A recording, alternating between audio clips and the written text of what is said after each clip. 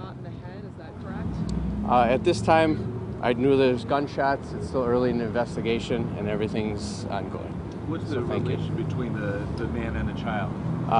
That is actually still determined. They're both at the hospital. This is very early stages of the investigation, and that's pretty much all I have for you guys. What time was this at? Sorry, that was at 2:30 p.m.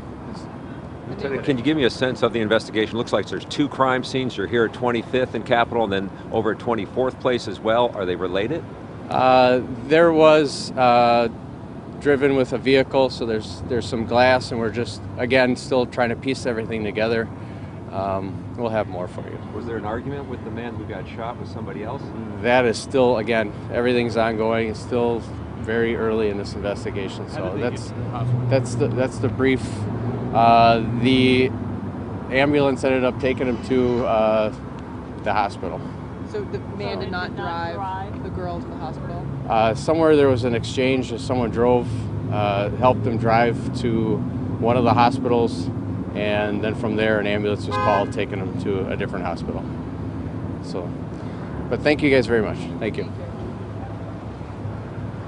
Let's bring you up to speed on the breaking news, what the Milwaukee police lieutenant was just talking about in that live press conference, or the press conference that we carried live. Before 2:30 this afternoon, a 29-year-old Milwaukee man and an 11-year-old girl, not related, were in the area of 25th and Capitol, and they were both shot. Apparently that 29-year-old had an altercation with another male. And the good news is we're told the injuries are non-life-threatening. They're being treated at a local hospital, while police are now working in this area to find the person who did the shooting. We'll bring you more information on this coming up on the top of Live at 5. Still ahead.